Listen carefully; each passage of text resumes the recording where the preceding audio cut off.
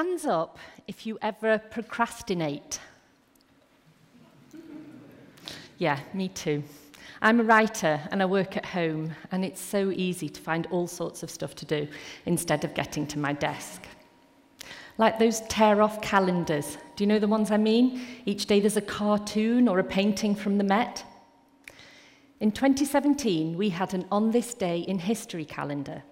It stood in the kitchen and was part of my morning procrastination routine.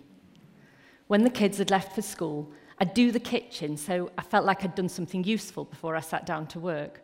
And I'd tear off a sheet and read about another historical event. Towards the end of February, I saw the first reference to a woman. I decided to keep the sheets that mentioned women as a little experiment. By the end of July, I had 20 out of 212. That's less than 10%. At this point, the experiment ended because I threw them all away in rage. Not long afterwards, I was with Jo Bell and Tanya Hirschman. There they are. Wonderful writers and wonderful friends. I told them about the calendar, and they shared my rage. We all wanted to do something about it, and we decided to start a Twitter account. We'd call it On This Day She, and each day we'd post about the achievement of a woman or group of women from across the world and from all different time periods. We would change the world one tweet at a time. Through all our excitement, a little voice in my head said, "But what if you don't find enough women?" I didn't tell Jo and Tanya. I was ashamed of this thought. I've considered myself a feminist, basically, forever. I know that women have been discriminated against throughout history and marginalised by the writing of history. When I was first at university, I supported a campaign to get more women writers onto the syllabus. I did an MA about medieval women at a time when that was a pretty new subject. But that was almost 30 years ago. Surely, if there were so many women to discover, I would know about them by now. And so, that voice. Had enough women really overcome all obstacles to make a mark on history? We were overwhelmed by what we found. A cascade of names, ambitions, persistence, achievements in spite of prejudice, often against astonishing odds. Some women had overcome not only the obstacle of being born female, but also additional hurdles of poverty, of being women of colour in a state with structural racism. We decided we wouldn't only feature good or inspiring women, since after all there are many morally dubious men in history books. We would include women who had added to civilization and those who had committed atrocities. On the 27th of January 2018, we began posting the tweets. Over the coming months, our readers asked again and again, "Why have I never heard of her?" Sometimes we posted about women who were already familiar names, because we discovered that what's been remembered about them is only part of their stories. Like Lucille Ball. Ditzy redhead, right? Actually, also the first female CEO of a Hollywood production company, and the person who made Star Trek happen. Or Josephine Baker, exotic dancer. Also a prominent civil rights activist who was a courier for the French resistance. On our first birthday, on the very day, we were thrilled to reach 10,000 followers. By this time, On This Day She had already changed my life. Not because it quenched my rage. In fact, my rage increased and intensified as our research turned up more and more amazing women who'd done stuff in all areas: literature, philosophy, politics, mathematics, engineering, astronomy, art, music, flying, swimming, boxing, everything, and had been forgotten. They included women who should be household names, like Scottish polymath Mary Somerville, the first person to be described as a scientist, French-Peruvian Flora Tristan, whose theory of socialism, the workers' union, was published 5 years before the Communist Manifesto. Polish nurse Irena Zendler, who saved 2,500 Jewish children from the Warsaw Ghetto. New Yorker Marie Van Britten Brown, who invented CCTV.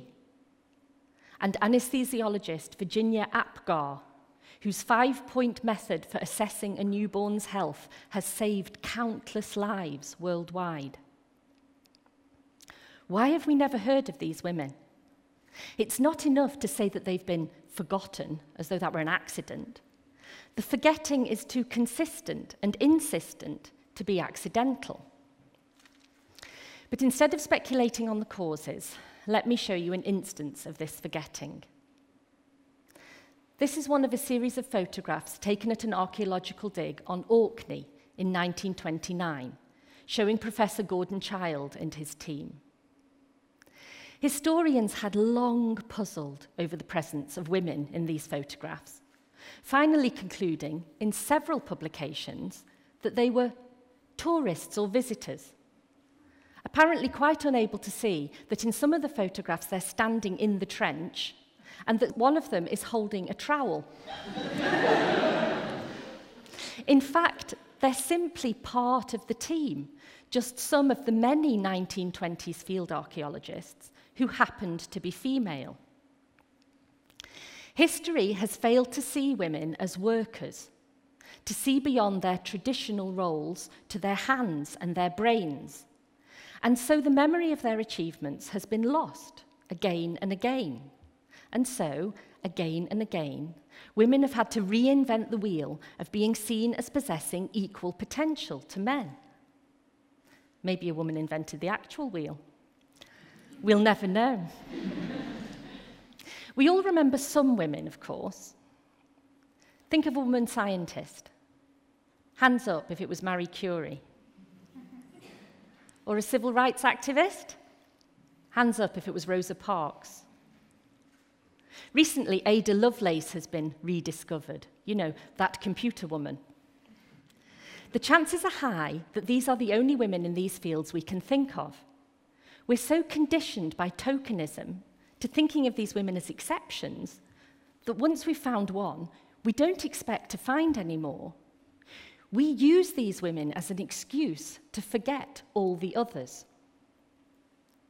It's often taken a female historian to point out these omissions, to point out that what we call history is a very incomplete and therefore very inaccurate interpretation of the past.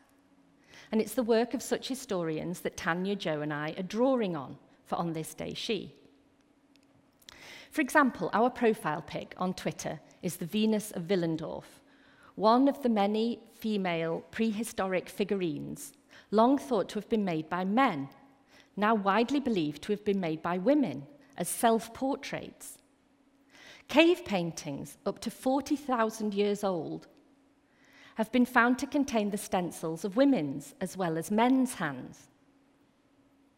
On This Day She has shown me that throughout history women have done all kinds of work.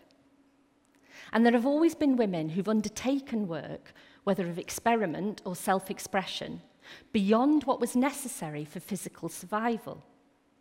It's shown me that many, many women have engaged with the world in such a way as to change it.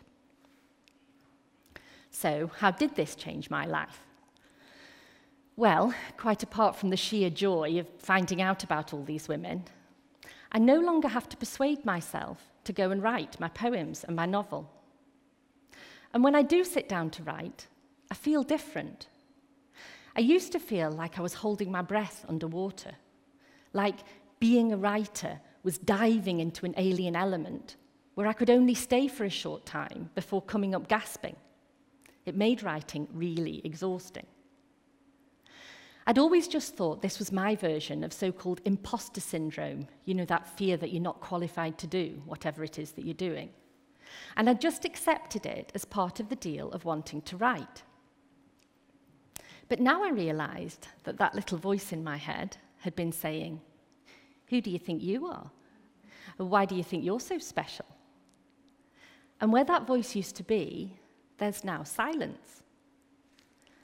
Because now I know I'm not special. I'm not implying by sitting down to write that I'm an exceptional woman.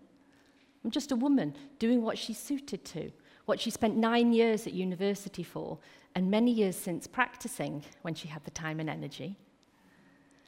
You might say I started to feel like a person. Simone de Beauvoir noticed that man is defined as a human being and woman as a female. Whenever a woman behaves like a human being, she is said to imitate the male. But I'm not imitating a man. I'm claiming the title of human being. I still find writing hard, but now I'm swimming on the surface. I still have a healthy amount of self-doubt about my work, but now I write before I do the kitchen. On this day, she has given me a self-belief and a feeling of entitlement I didn't have before. Seeing all these women is believing in myself. And some of our readers, the majority of whom are female, tell us that they are not only entertained by our tweets, but also empowered. Women continue to work in all areas, but the sense of certain activities being male is still widespread. This is Molly, who loves the space shirt she found in the boys' clothes section. She wants to be an astronaut, but what if that's only for boys too? It might help if she knew about these women.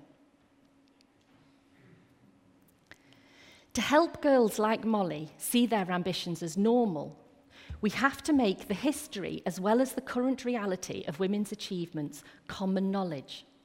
That's our aim. We'll never run out of women for On This Day She. Women have left footprints all through history, and we're part of the effort to unearth these footprints and make sure that they're preserved, make sure that history doesn't kick over the traces. We might make a book. We might make our own blooming calendar. Worldwide, as well as making all the new humans and doing most of the childcare and domestic chores, women continue to do a great deal of other intellectual, emotional, and physical labour. We're not tourists or visitors. We work here, and we've always worked here. We at On This Day She hope for a time when there's no need for women's history, because history has had the women put back in. A time when women and girls can be seen and can see themselves in all their great variety and potential. A time when women are people. We've existed for 200,000 years. We've waited long enough.